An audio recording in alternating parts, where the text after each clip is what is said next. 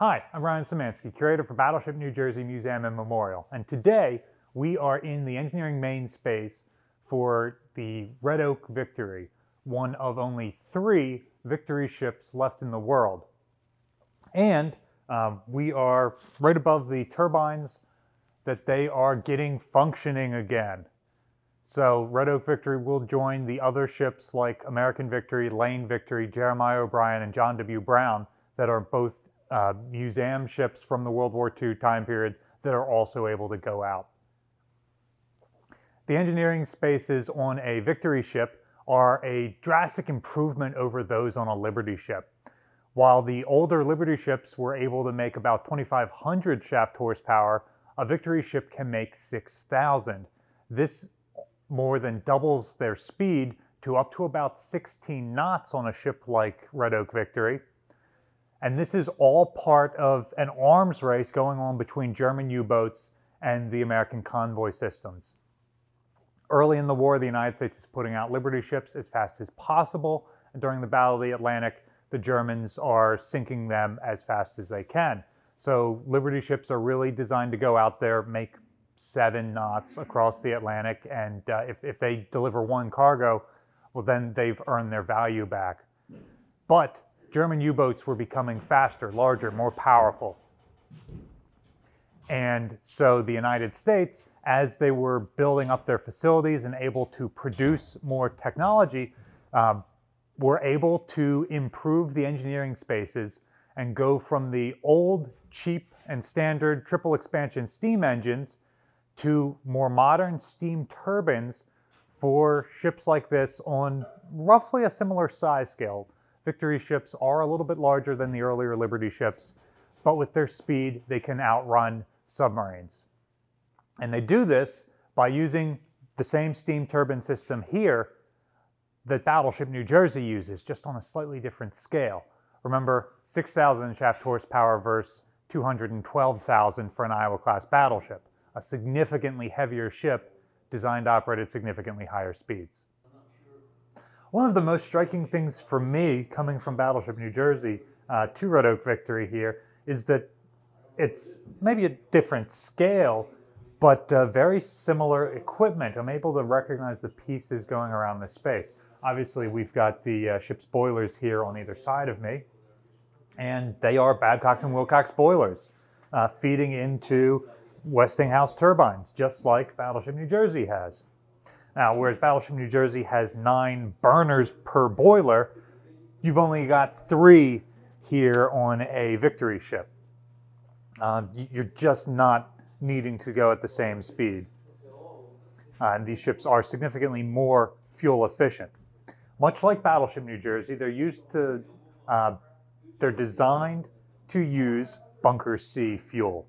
So very little refinement of the fuel. You can basically pump it out of the ground, strain it, and then run it through the boilers.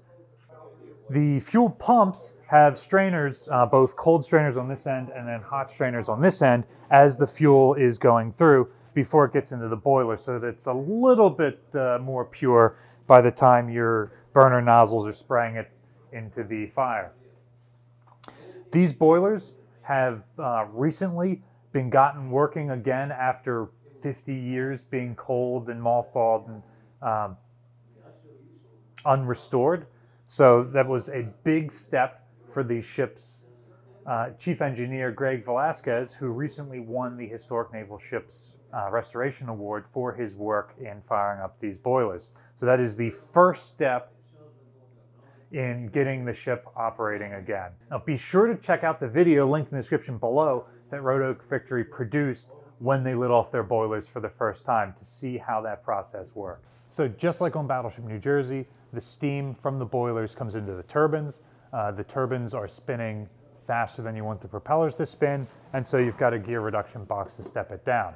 From here, we will go on to Shaft Alley in a minute, but first, let's segue and look at what the inside of one of these turbines looks like. So now we are in hold number 5, the lower hold number 5 on Red Oak Victory, and they happen to have a spare low pressure set of turbine blading down here. And this space is cool because we are not allowed to film inside USS Charleston where all the Iowa spare parts are, or all the Iowa class spare parts are, but it is a space very similar to this one. They're spread out among 3 separate hold levels. Red Oak Victory was able to participate in something like that because all the Victory ship spare parts were in Pan Am Victory, and they were able to strip many of those parts out, such as the spare low-pressure turbine blading, which they can now use to replace theirs if they ever damage it. Because it's not like you're going to be able to make a new one of these or repair it. I hope that they get this up in one of their exhibit spaces at some point so that visitors can see it. But here you can see the blading here. Steam would enter from this side and it would spin the blading, spin this whole shaft if you are going ahead. And you can see as the steam is expanding, your blades are getting bigger along the way. And that's why the low pressure turbine is always so much larger than the high pressure turbine, where it's coming in at a much higher pressure. On the other side of this, you'll notice that they step down again. These are the reverse blades, so they're oriented in the opposite direction. If you're going reverse, the steam would come in backwards and spin this in the other direction, which would then spin the propeller shaft in the opposite direction, and so the ship can go in reverse. This is just about exactly what an Iowa-class battleship's blading would look like, just on a slightly different scale. Just like Red Oak Victory, Battleship New Jersey only has reverse blading on the low-pressure turbine. So the high-pressure turbine, you just get this section, although a little bit smaller. And then the low pressure, you get both a head and a stern blading. One of the universals of engine rooms is the high temperature that they can get up to, especially when operating in the South Pacific where the water temperatures are up to 80 degrees. You're getting no cooling relief at all. So it's very common for engineering main spaces to have wide open spaces so that the heat can rise up out of them. Just like on New Jersey, you've got air ducts that can move forced draft ventilation. Victory ships have big scoops that can suck air down into the space as they're moving. But in the absence of air conditioning, there's one other thing that they do in the engine rooms for heat relief.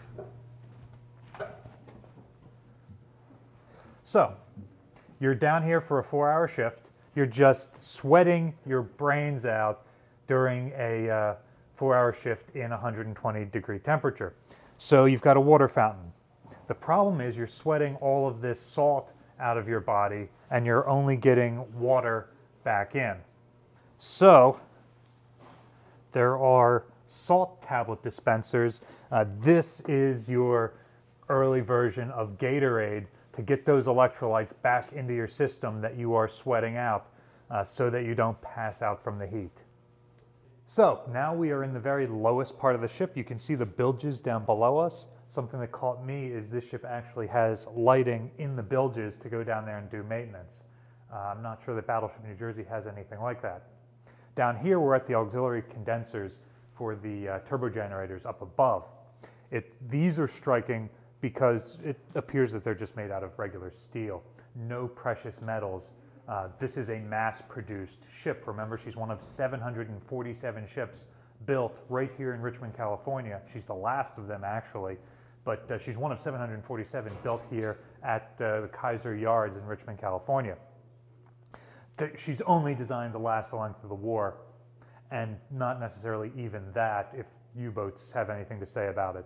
So it's just a steel condenser. It's not any of the precious metals that you would use on a gold plater like an Iowa-class battleship, where you see manganese, bronze, and other high-value alloys used extensively for these ships that are supposed to last 20 years or more. So from the condensers, you can see we've got the reduction boxes behind us, and from here we've got access to the shaft alley.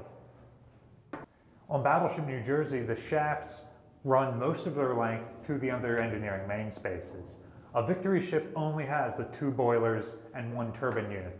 That is all in one single engineering main space. The shaft runs through this long shaft alley underneath the aft two cargo holds and the aft gun position before it passes through the gland seal at the aft end of this space. So while many of the things that we've looked at in this tour are smaller than on Battleship New Jersey, look at all this room we've got in this shaft alley. I can stand up straight. There's light. I can reach out a full Curator wingspan, or 6 feet or 2 meters for those of you who haven't been to the moon yet. So there's just a lot of room in this shaft alley. Much like Isle-class battleships, Victory ships took the earlier design of the Liberty ships and modified it for speed. Double the speed of the previous ship in their case, which is more than the Iowas got over the Sodaks. However, they still only have the one centerline propeller shaft here. If you would like to see this propeller shaft spinning again, there is a link in the description below to donate to Red Oak Victory so that they can continue their restoration projects. Like I said, they've gotten their boilers fired up, but they haven't started attempting to spin their turbines yet. So that is something that over the near future they are going to be working on. So my question for you today is, have you ever gotten to ride a historic ship? Let us know in the comment section down below. I got to sail on John W. Brown in Baltimore. That would have probably, man, I was still in high school. It was probably 2004-ish, 2005-ish maybe. But let me hear your stories about sailing on a museum ship in the comment section down below. Battleship New Jersey receives operating support from the New Jersey Department of State, also from a number of other businesses and private individuals like yourselves. You should consider donating to support Red Oak Victory and the ongoing preservation work they're doing here in Richmond, California. To support them, there's a link in the description below. You can support Battleship New Jersey by liking, sharing, and subscribing so more people find about us in our museum. Thanks for watching.